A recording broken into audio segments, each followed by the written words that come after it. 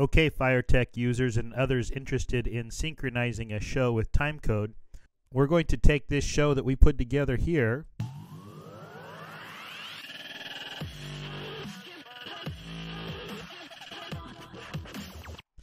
and we're going to create a timecode track that can be used to control the show by an audio player.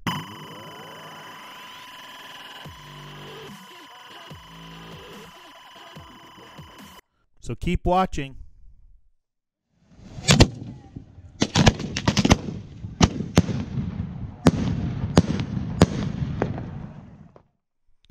In a previous video, we created this script to this soundtrack, dubstep, for a theoretical big game show.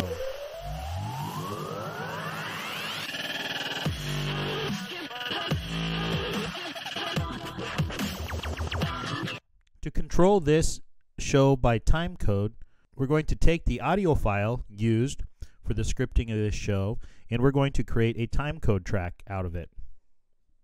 Okay, the first way we're going to walk through creating a timecode track is with Audacity. Now what we'll do here is take our song here, and this is song 1, dubstep, and we're going to drop that into Audacity. Now there may be other ways of doing it, but this way works. And what I'll do first here is I'll select the whole track by double clicking, and then I'm going to go to track, mix stereo down to mono. What this did is take the audio track and combine it down into one mono track.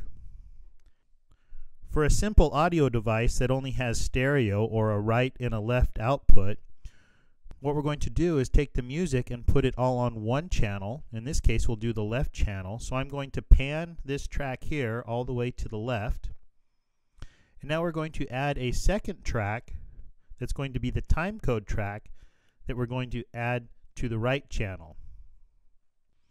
If you don't have a timecode file, you can get one on the internet, and there's a couple of different places.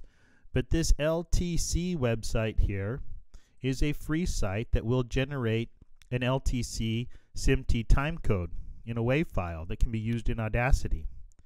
Now for the fireTEK system, we're going to set this to 25 frames per second. The sample rate is 44.1 kilohertz, and you'll see that matches with what we have in Audacity here. We'll leave this 8-bit the same, don't change that. The start time we'll set to 0, and then you can set your duration.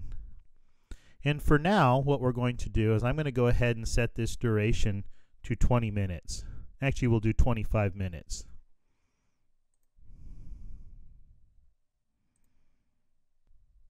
And it's generated our timecode file here, and it's telling us that it starts at 0, it's 25 minutes, and it's 25 frames per second. So we can now download this. And once this is downloaded, we can drag it into Audacity.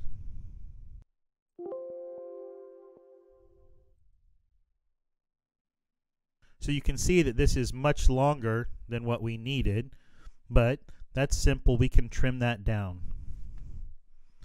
So we'll zoom into our actual file here, and you can see that we had a couple second lead up into our song, and the timecode starts at 0.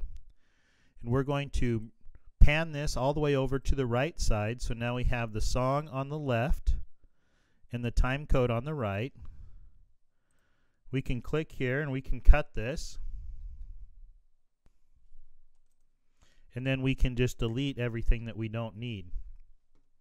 Now when we export this out of Audacity, we will have the music on the left channel and we'll have the timecode on the right channel. So we'll go File, Export. We're going to export this as an MP3.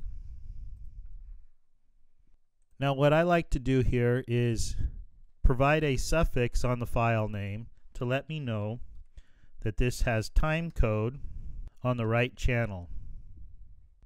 Hit save.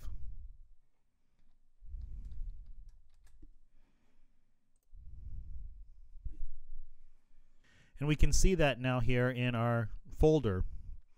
To show you what this file looks like, if we drag this back into Audacity, we can see a single track, right, that has the song all playing on the left side, and it has the timecode on the right side, all in a single track.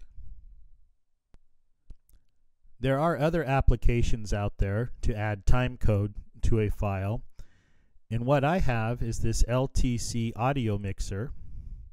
It's a very simple application, and it simply asks me, do I want to merge the stereo to mono and add SMPTE on the left channel, or do I want to do that to the right channel?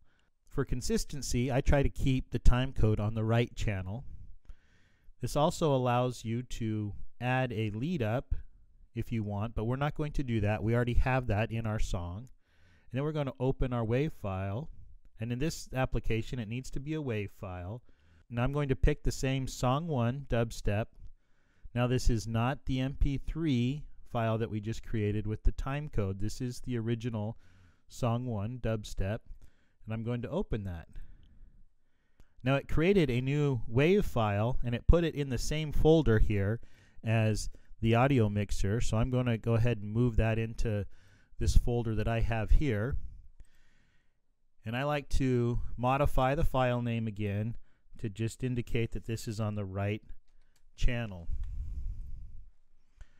Now, to see what this looks like, if we open up Audacity and drop this into Audacity, we'll see the same setup here. We've got the music file on the left channel, and we've got the timecode on the right channel.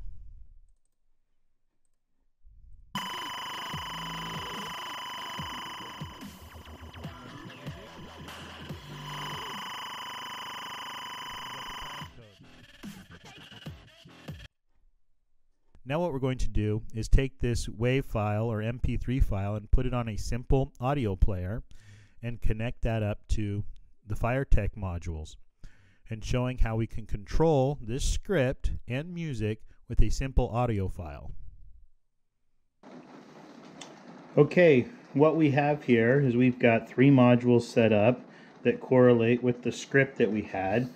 And if you recall from the other video, this hypothetical big game, we created a timecode file for this dubstep song, which was for script 1, and that had 36 events, had module 1, 2, and 4, all 3 of them on rail 1. So what we have here is this is module 1, module 2, module 4. We've got rails for each one of those plugged in. We've got events across all the queues on rail 1.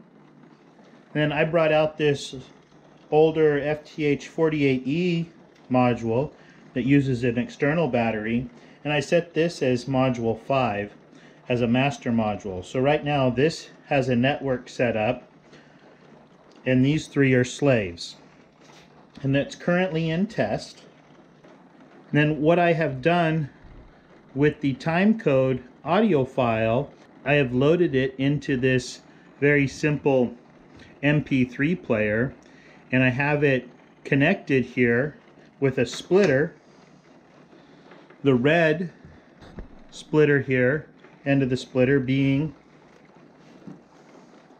connected to the master module here to trigger the timecode, and this is the red one. The white is going to the speaker that I have set up. Now, depending on your sound setup, you'd likely be using different cables. Now I'm going to put this system in ARM here with the long hold of the green button. The system is in ARM, and I'm going to turn down the lights here so you can see the rails. So I've got the MP3 player here, and I'm going to play the audio file. It's got a couple second lead up.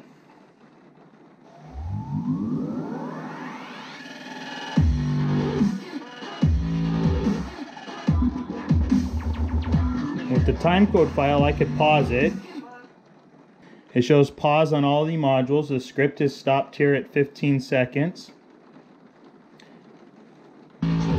I can continue it here.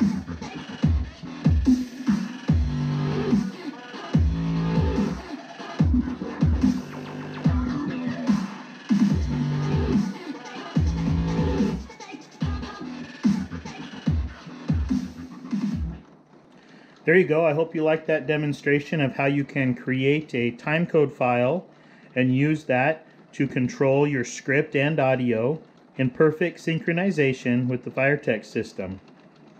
If you enjoy these videos, please check out the other videos on my channel and don't forget to subscribe. Thanks.